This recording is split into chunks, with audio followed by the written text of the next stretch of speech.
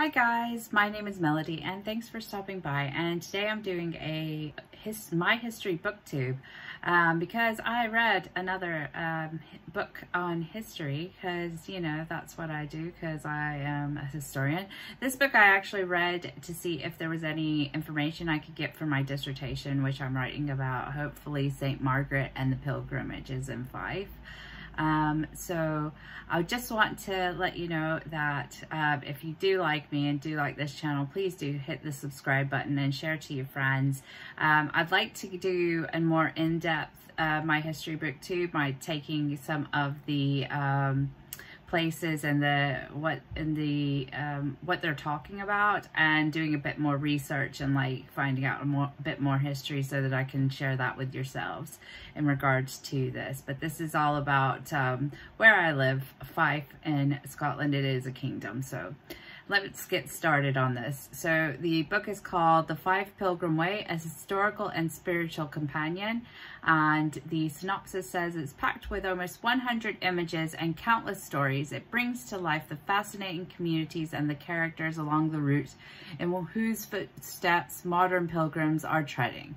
Setting off with Celtic saints from Culross and North Queensferry, marching with miners through the West Fife coalfields, continuing on with Covenanters and Communists, and ending among the martyrs, relics, and ghosts of the haunted city of St. Andrews.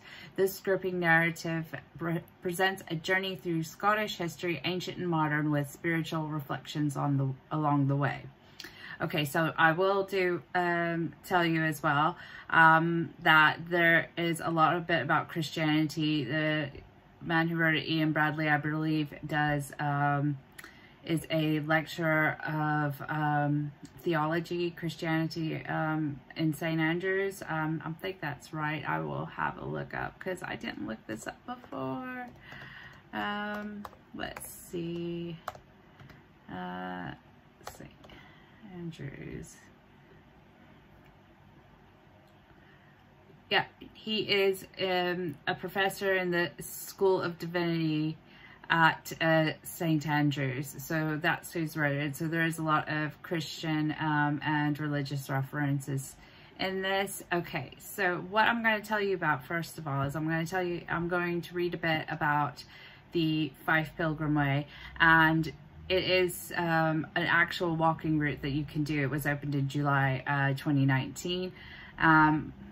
You can find all this information on walkfife.com. If you look up the Fife Pilgrim Way, it should come up for you.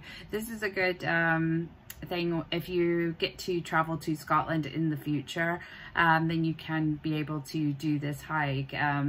He uses it in the book as a period of reflection, not only for himself, but for who's come before him in regards to like the Church of Scotland, the Catholics, the Protestants, Episcopalians, Presbyterians, all of it. So this is it's very comprehensive, and it does because he is a historian in the Divinity School himself.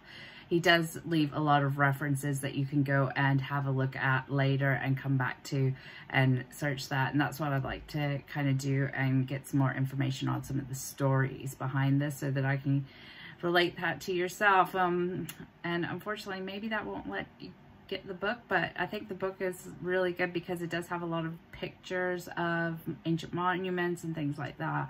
But it's a very dense read as well. Okay, so the Fife Pilgrim Way is on here. It says that it is a new long-distance walking route that brings together the northern and southern edges of Fife together. It's a 64-mile, which is a 104-kilometer path, and it walks around the ancient kingdom of Fife. So, let's see. You can go through medieval Fife, Fife modern day heritage. There's a bit from Culross to Dunfermline, or you can go North Queensferry to Dunfermline. That's another walking route, or you can break it up into several walking routes. Then there's Dunfermline to Lochore Meadows, or as the locals call it, the Meadies. We call it that as well since I've lived here for so long. And then there's Lochore Meadows to Kinglassie, Kinglassie to Marknock, and Marknock to Ceres, and Ceres to St. Andrews. So it is quite of a long trek, but what you'll find is you'll get like some ghost stories as well within this, of like places where there was a man who supported one of the movements. I can't remember which one it was, and he was ambushed on this route and murdered by the other supporters of one of the breaks in the religion, because there was a huge schism in Scottish religion in the 1800s, or was it 1700s, I believe. I can't remember. Oh, I'm so sorry. I should know my history better. Let me just have a look. But there was schism in Scottish, because that was the Covenanters. Yeah, it is 1843. So it was the divisions. Oh, because they just broke up exponentially into smaller and smaller different churches as well, which is entirely interesting.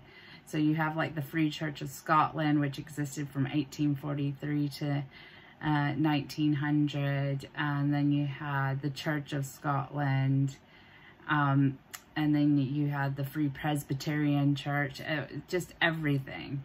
But if you want to look up that history, that is another bit of history that I don't know if it's widely known across the world. I know everybody knows about the Catholic schism in the Eastern and Western churches, but this is very interesting. I do find religious history very interesting, even though I don't follow a specific religious path myself. But I think it is extremely interesting. So I did give this book 5 out of 5. I probably would say 4.5 because it was like hard going reading. It's one of those things is where I read a book. It's like when I read essay material, and even though I'm so interested in the topic, sometimes I just fall asleep, because that's what I do. I don't know why that is. I think it stems from all I used to do before bed when I was little, was go read a book and then fall asleep on a book. But yeah, I would actually recommend this book. It does leave you on the way. Maybe it'll, if you're at home and you can't go anywhere, you can like use this as having a sort of virtual walk. But like I said, I'd like to get some of the items in it and do a little history for you on that. I hope you enjoyed this review. I'd like to remind anyone, if you are in Fife or in the surrounding area, there is a Black Lives Matter event, and it's on Saturday the 1st of August. I'm hoping I can attend. I don't know if I will be able to. Depends on state of my health, but it's between 1 and 4 at Pittencrieff Park, which is the Glen. So if anyone wants to attend, remember to do that. And also I'd like to remind people that this is not a trend. Please keep sharing. Please keep using your voice in a positive way, and try to support our fellow humans, and especially at this time, because Black Lives Matter, and until they are equal, will never be, no one is equal. I will leave the link below to that, along with some other links to a local page in regards to Sheku Bayu, who died in police custody 5 years ago, and his family are still seeking justice. But I'm going to say this in all my videos because I'd like to remind you people, that's really bad, you people. I would like to remind everybody that we need to keep making our voices heard, because nothing is going to get solved if everyone goes silent. Thank you very much for watching this video. Again, if you like it, please hit subscribe. If you want to share with your friends, hit the share button. I will be back again with another book review, and probably in the same outfit next time. I love you guys, and I will see you on the next one. Bye.